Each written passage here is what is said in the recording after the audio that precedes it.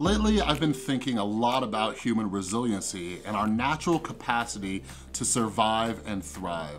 A lot of us are adjusting to this new normal, and many of us currently feel or can relate to the feeling that life is giving us more than we can handle. But what does that mean? And how true is it?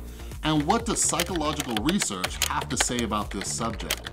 For months now, the majority of us around the world have been on lockdown as a result of the COVID-19 pandemic. This is a situation that most people have never experienced in their lifetime, and it's been a massive change for all of us. Although some cities and states are loosening restrictions in an effort to reopen America and other parts of the world, there's been a lot of talk about what the quote-unquote new normal is. Some of the new normal talk revolves around health and safety measures. On May 15th, 2020, the World Health Organization published an article that stated, with countries now preparing to transition towards a quote-unquote new normal in which social and economic life can function, continued whole of government and whole of society approach would be critical, said Dr. Ketrapal Singh. As of this morning, the region has approximately 122,000 cases and 4,000 deaths due to COVID-19.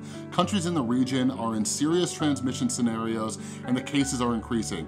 In every transmission scenario, the core public health measures remain: rapidly detect, test, isolate, care, and trace contacts, the regional director said, adding that moving forward, we need to scale up these measures.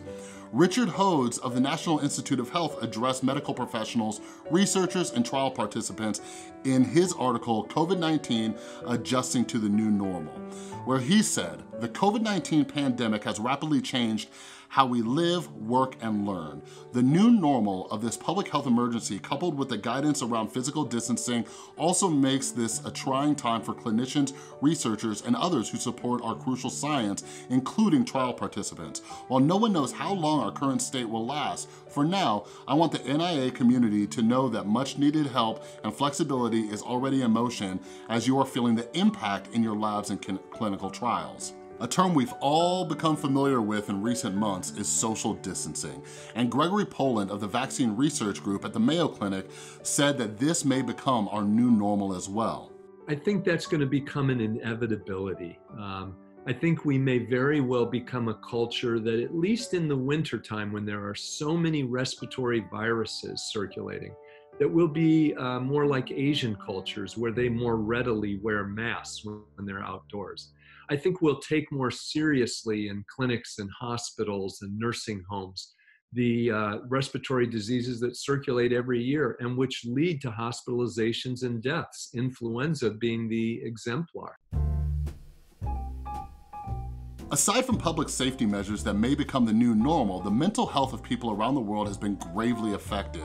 As of this recording, we've reached over 40 million unemployed Americans. And in the last video, we discussed how this is affecting our mental health as we search for meaning, purpose, and stability.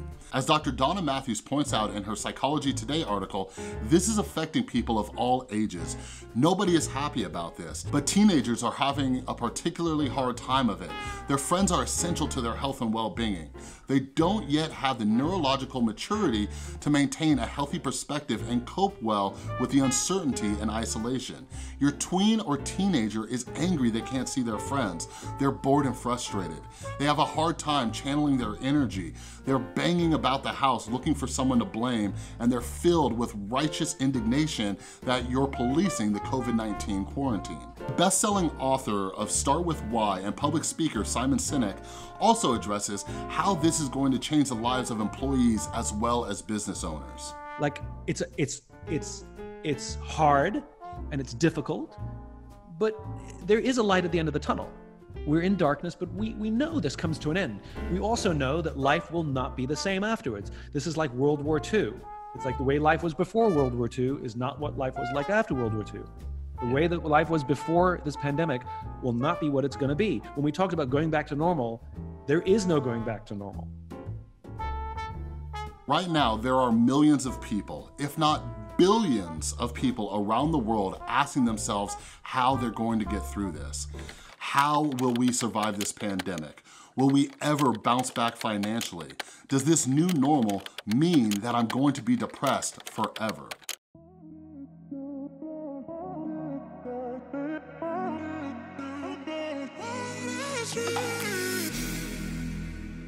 All of these questions remind me of my early sobriety and headspace that I was in for a very long time. After almost a decade of destroying my life with drugs and alcohol, I lost everything. I lost friends, family, my job, my truck, my apartment, my money, and worst of all, I wasn't even allowed to see my son.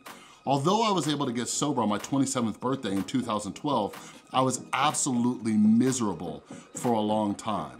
I fell victim to the delusion of the common misconception that once you get sober, everything is going to be unicorns and rainbows. The reality was that even though the alcohol and drugs were gone, my life was still an absolute mess. I had nothing. Every little thing would set me off, and the smallest obstacles felt like 1,000-pound boulders being added to my shoulders. During this period of my life, my only breaths of sanity came from going to 12-step meetings. In these meetings, they have cliche sayings that newcomers absolutely hate.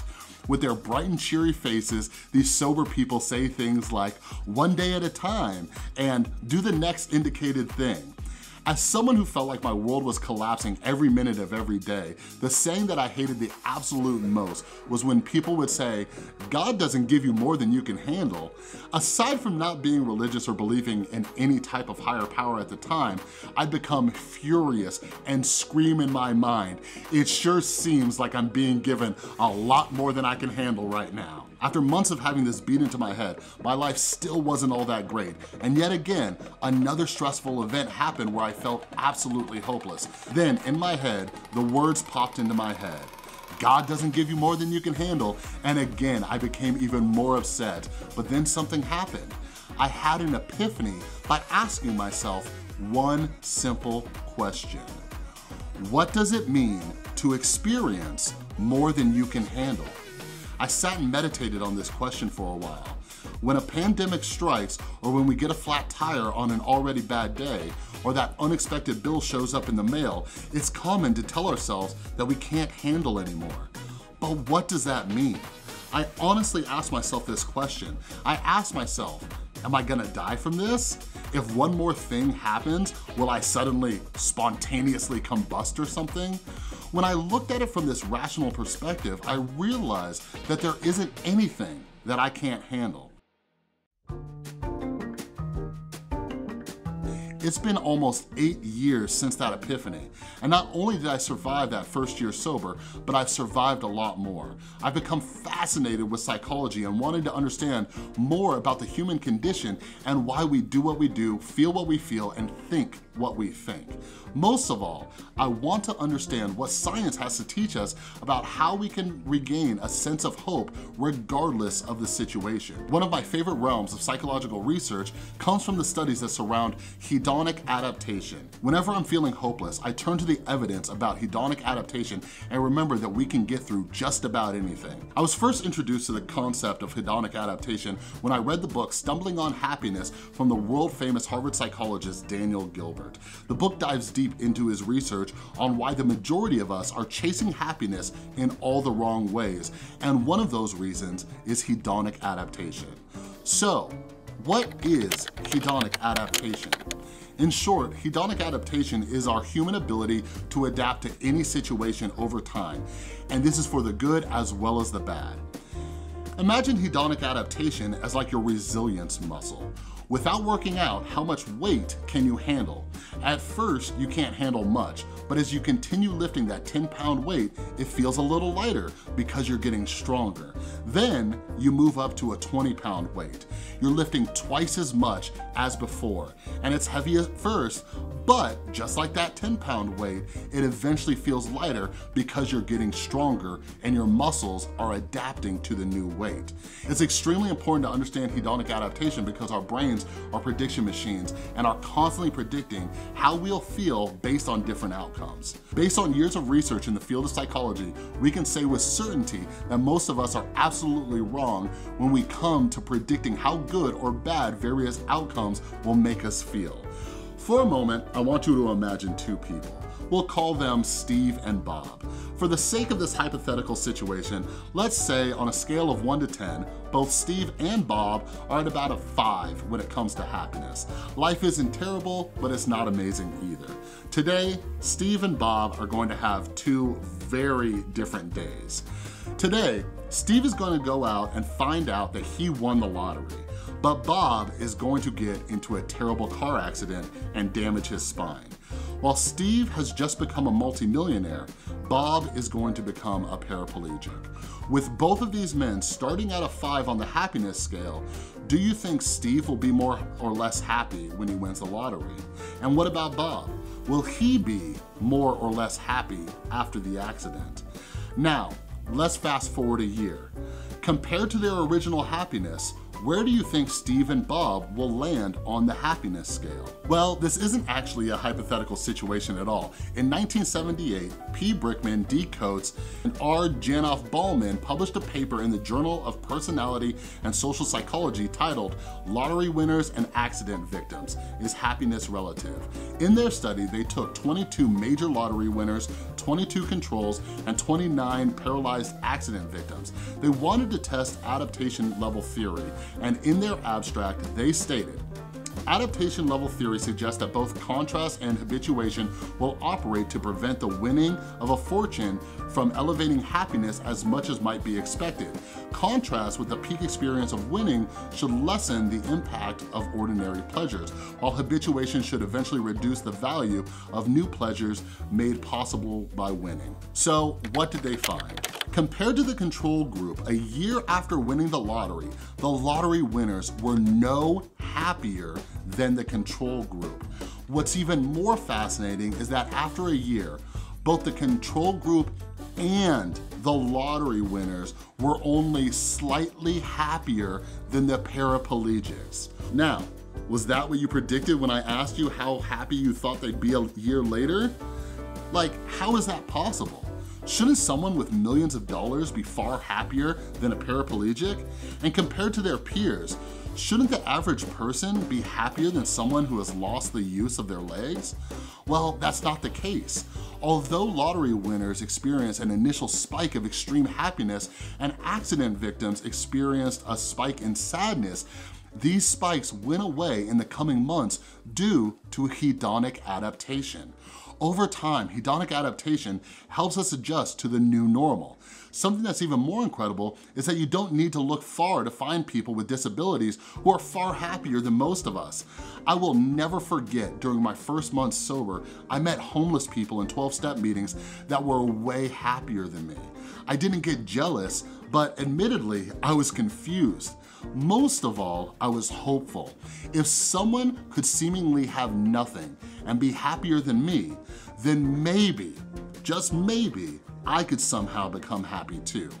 Another great study took place with college students, and I wanted to focus on the pain of breakups.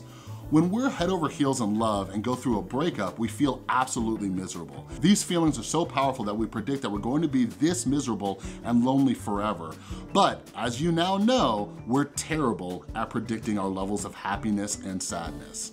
A study published in the Journal of Positive Psychology titled Bouncing Back from a Breakup, Attachment, Time Perspective, Mental Health, and Romantic Loss found that it takes roughly 11 weeks to bounce back from a breakup. The researchers studied 1,404 participants between the ages of 18 and 25 who experienced the termination of a significant relationship in the last 12 months. The life satisfaction of these participants was measured in a longitudinal study, and much like accident victims, there was an initial significant drop in life satisfaction, but people returned to their original state. It's also important to note that some, not all, of this resiliency is based on secure attachments developed with parents.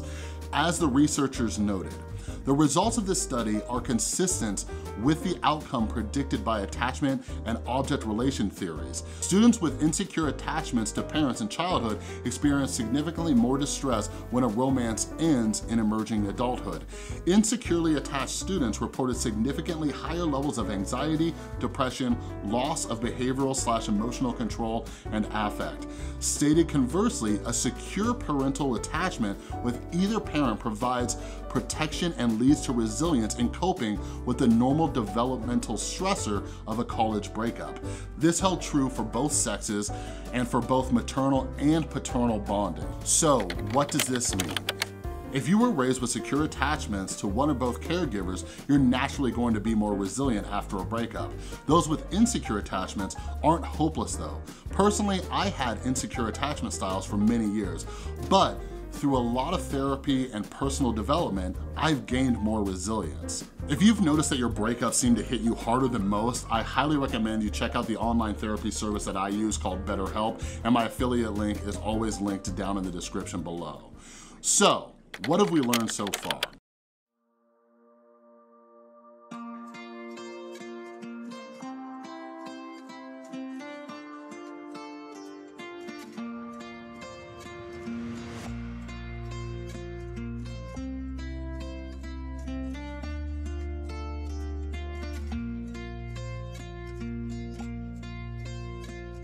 Hedonic adaptation is the human capacity to return to our original state despite adverse life circumstances. We now know that after a year, lottery winners are only somewhat happier than those involved in a disabling accident.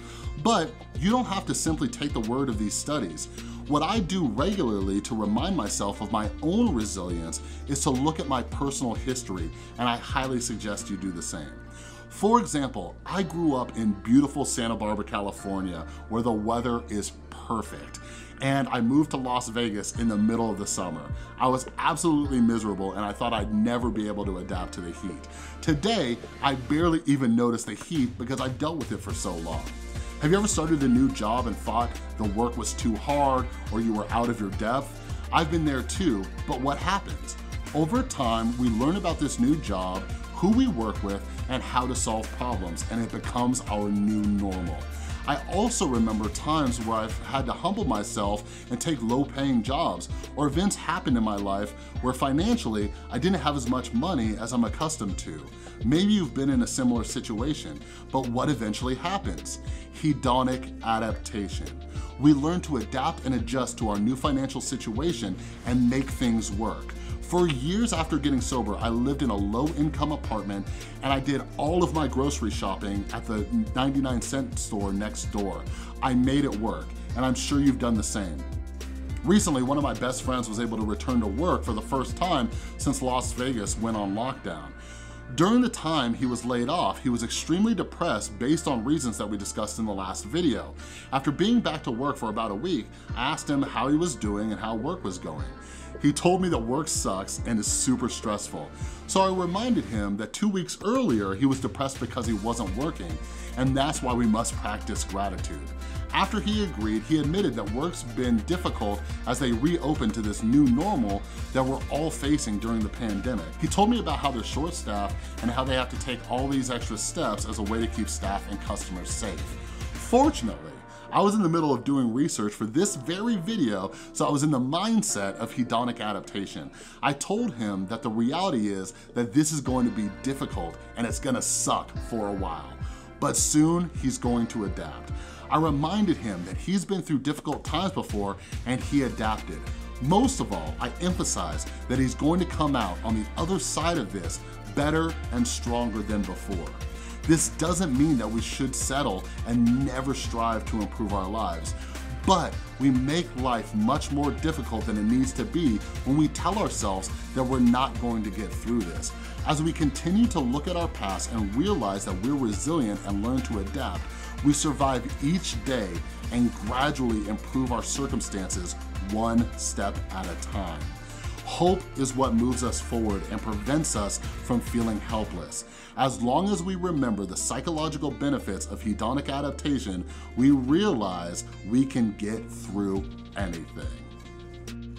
All right, everybody, thank you so much for making it all the way to the end of this video. I'm really having a great time doing research and doing these long form video essays discussing mental health and diving into all the little nooks and crannies and discussing some of my favorite psychological studies. And remember, make sure that you always check out the description down below. I personally use BetterHelp Online Therapy. If you think that your mental health would improve through therapy, go ahead and give it a try. It's affordable, and when you use my link, a little bit of it comes back and helps helps support the channel, all right? But anyways, that's all I got for this video. If you like this video, please give it a thumbs up. If you're new, make sure you subscribe and ring that notification bell. And a huge, huge thank you to everybody who supports the channel over on Patreon, as well as everybody who supports the channel by buying the merch from the Rewired Soul merch store, as well as my books over at the rewiredsoul.com. I appreciate you. All right, thanks again for watching. I'll see you next time.